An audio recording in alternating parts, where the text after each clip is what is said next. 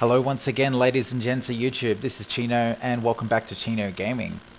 Well, today we're going to be talking about my monk build and the build I use for farming Torment in preparation of Reaper of Souls. We're going to be talking a little bit about that and the changes that have been made to the monk and the new Paragon system and how that works with my build. And we're going to be comparing a little bit to the old days of Diablo 3 and how farming was then and how things have changed right now. Okay, so without further ado, let's jump in. So the new Paragon system, if you haven't watched my last video on the changes since patch 2.0.1, then feel free to jump back and have a look at some more information about how that's changed. But I'm sure most of you are aware right now that the new Paragon system will give you points per Paragon level, and your Paragon level is shared between all your characters, and those points can give you stats depending on where you put them. You can also reset those stats anytime you want, like that, and you can pop them in anywhere you want afterwards. So what is my build? Well, back if you think about the old Diablo days, well, Diablo 3, I mean, not the old Diablo 1 and 2. When Diablo 3 first came out, you know, it was quite a feat to be farming Inferno. It took a long time to get the gear. You know, the gear that dropped was very RNG, so it was basically farming for gold, using that gold to go to the auction house and find a decent piece of gear that's sort of set up. And because the difficulty on the elites was really up there, the damage was high, and their mitigation was high, and their HP pools were huge, and people were just getting one shot all the time. It took a lot of time to actually have your character ready to rumble in terms of getting into Inferno is concerned. So the main stat, when you look at all these stats, the main stat was all about this resist all. And I think when I first started tanking, and you probably look back on a couple of videos I had there about a year ago or so, I was running about 1300 resist all. And it was insane to have to do that. And because I was constantly looking for gear that had resist all and also had my cold resistance, which also upped my resist all based on my build, then, you know, I was losing out on a lot of damage. But thankfully they did change it, which made it a little more accessible to people. And considering the RNG on gear, you know, terrible stats that would always drop on gear that dropped, you know, I think it was fair that they did that. And it enabled people to really concentrate on damage a lot more. And that's exactly what I've done. A lot of my gear's changed since back then, and my sort of, I guess, the thing I'm looking for most is completely changed. I've lost a very large portion of my resistances, but the way my synergy works is quite tanky, and you know, it really works for farming Torment. So what have I got? At the moment, everything's concentrated around the attacks per second, and you just saw me put my points in attack speed. So I've got an extra 2% attack speed per point. I've put 10 points in there. That's extra 0.2 attack speed per point, I should say. Put 10 points in there, and that's 2% attack speed. Now, if you look back at my attack speed here is 2.32 attacks per second. So every second I'm hitting 2.32 times on average, and out of those, I've got a 38% crit chance. So it gives me, you know, more than 2 swings a second at a 38% crit chance. And if I do happen to crit, I am getting 380% critical damage bonus. So that's pumping out a decent amount of damage. If you look at my damage, it's not incredibly high. There's a lot of characters out there who are pumping over 200,000 damage very easily, especially wizards and demon hunters. But you know, my build's not just around damage. My build is mostly around survivability and the synergy that it provides.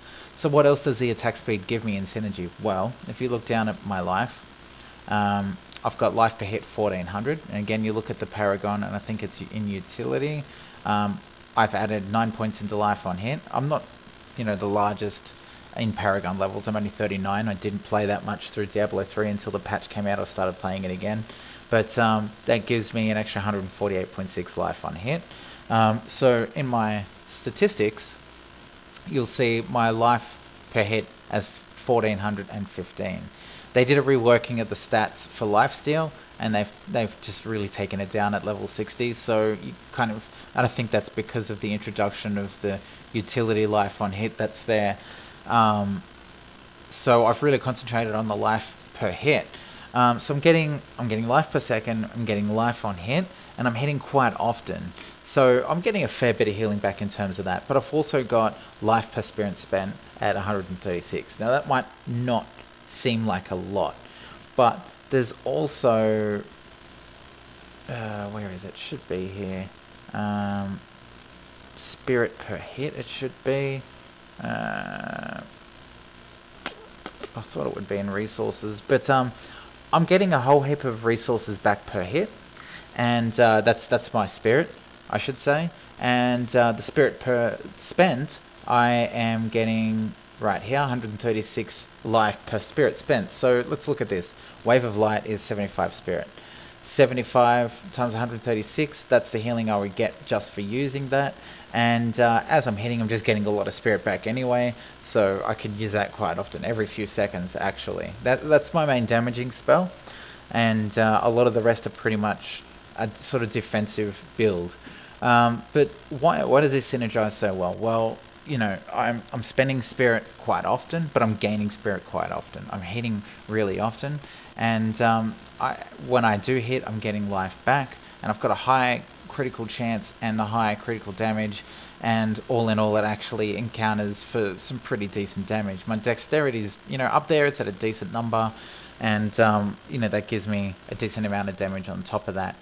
So that sort of synergy works really, really well. For skills, as far as they're concerned, my Fist of Thunder is really great for a fast spirit regeneration. So if you look at this, I'm using Thunderclap as the rune, and it says you teleport to your target and attack it with a series of rapid punches, and they are quite rapid. And if you have a look while I do it, so that's just boom, boom, boom, boom, boom, boom. You see the third one is actually an explosion, and that's an AoE hit. So it also knocks back enemies, and if you go back in there, it says release an electric shockwave with every punch and cause knockback on every third hit. So this shockwave is kind of an AoE type, but on that third hit, it knocks back in an AoE way everyone sort of in a cone area in front of you. This is great because it slows your enemies down, it interrupts skills, and it really gives you that ability to stay alive a lot longer. The fact that it teleports, I think, is also a really great thing. I think they've reduced the teleport in the recent patch, but it's still quite great. So it prevents you from having to really use those, I guess, advancing abilities like teleport, for example, or leap that other classes have. And you can just sort of consistently attack, which is important in this particular build because again, you're consistently attacking, you're gaining spirit, you're gaining life, and then you're spending spirit, which is also gaining life, which is also doing more damage. And you can kind of see the circle that it goes in and the way it synergizes as well. So that's my build, and like I said before, I've reduced my resistances so I can have this type of build, but it works extremely well. This is more than enough resist all I have found. I've still kind of could use a little bit more if I come across it, but at the same time I'm healing so much that it's not mattering as much. So thanks for watching, guys, and if you do like this video, please subscribe because I will be consistently posting videos, hopefully one a day for Diablo 3 since the patch got released, and of course Reaper of Souls when it does come out. Now stay tuned. Right now I will be showing you some gameplay video of this build so you can see how it goes in Torment. Alright guys, take it easy. See you later. Reinforcements are on their way.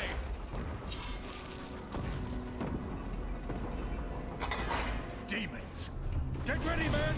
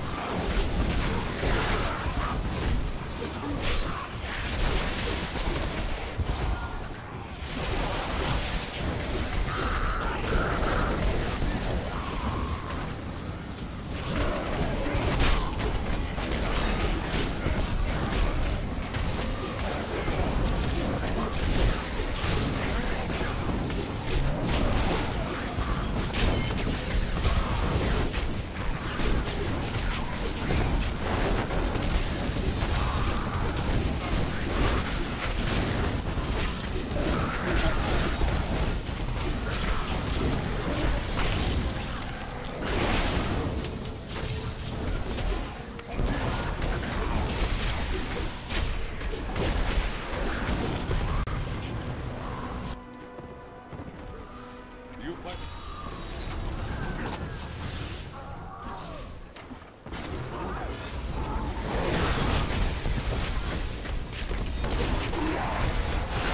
these creatures won't go down. My mistake.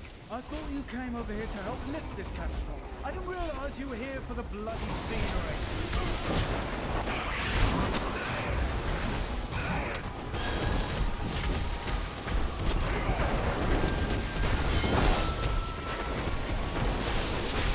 Catapult, I am not strong enough to lift you alone. Could you please? My mistake. I thought you came over here to help lift this catapult. I didn't realize you were here for the bloody scenery. I must wait to use that ability. I need spirit.